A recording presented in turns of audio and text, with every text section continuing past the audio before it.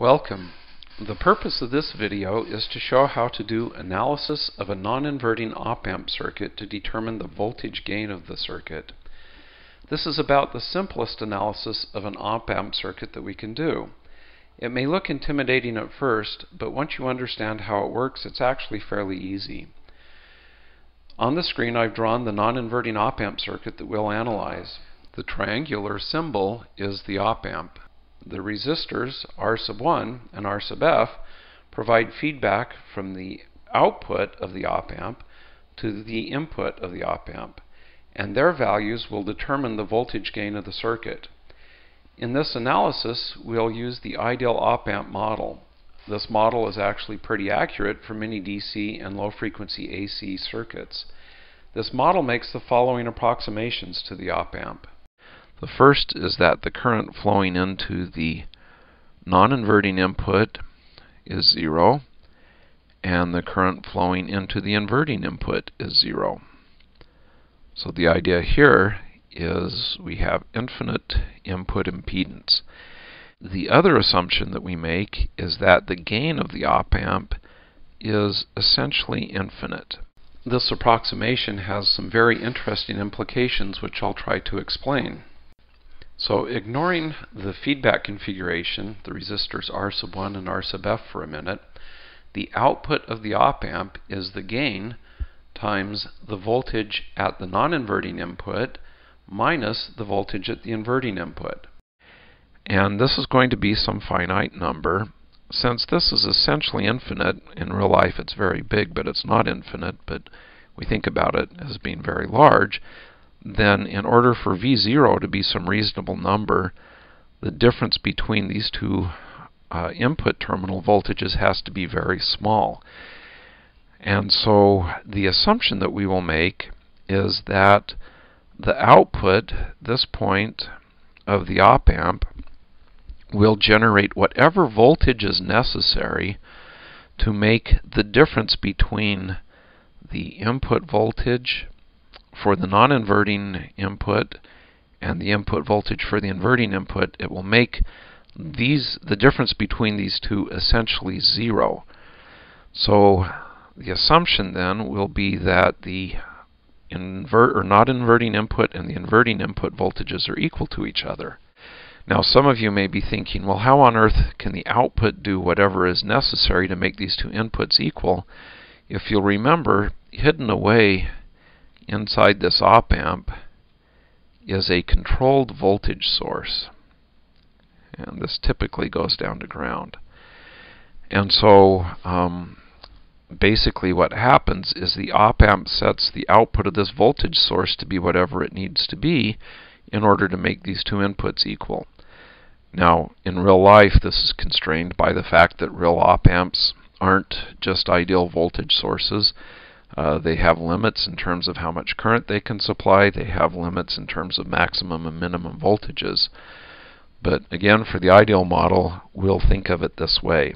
We will work backwards in the sense that we will make the assumption that V plus is equal to V minus, and then work from here doing a Kirchhoff's current law at the inverting input to determine what this output voltage V out has to be.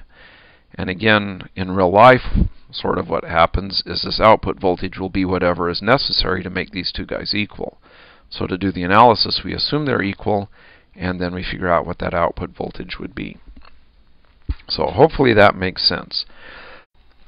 So let's go ahead and do the analysis. Again, we identify V plus. This is the voltage of the non-inverting input with respect to ground, and V minus, the voltage of the inverting input with respect to ground. We will do a KCL, Kirchhoff's current law, analysis at the non-inverting input of the op-amp.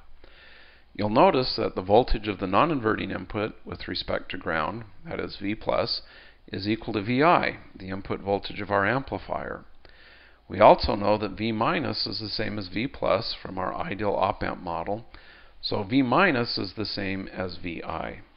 From this node to ground, there is a voltage of VI.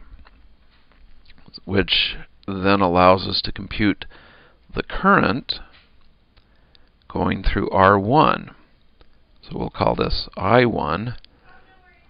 I1 is VI divided by R1. Okay. The current going into the inverting input is 0. That's part of the assumption of the ideal op-amp model. So that means that all of the current that goes through I1 has to come down out of the output of the op-amp and through RF. This is the same. The current through RF is the same as the current through R1. Okay, so if we know that, then we can compute the voltage across RF. So let's call this VF. This is equal to I1 times RF. We know what I1 is, so we can write this as VI times RF over R1. Okay, so we're almost done. The voltage across the output now, this V0, if you look at the way V0 is set up, it's the voltage across RF plus the voltage across R1. We know that the voltage across RF is VI RF over R1. That's basically this value. And we know that the voltage across R1 is VI. So now we can factor out a VI, and we get VI times 1 plus RF over R1. So there you have it. That basically gives us the output voltage of this non-inverting op-amp circuit in terms of RF and R1. So for example, suppose that we have the following component values. Let's suppose that RF is 5k ohms, R1 is 1k ohm.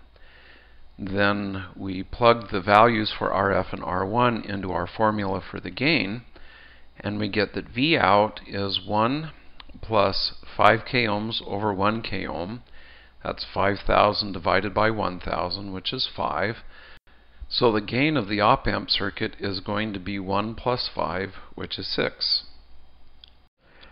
So that pretty much concludes the video. Again, the important concept, the way we get to this solution, is we assume that these two input voltages are equal and that the output VO will be whatever it has to be in order to make these two equal. So we assume that they're equal, then we work backwards to figure out what VO has to be. So hopefully this has made good sense. Thanks for watching.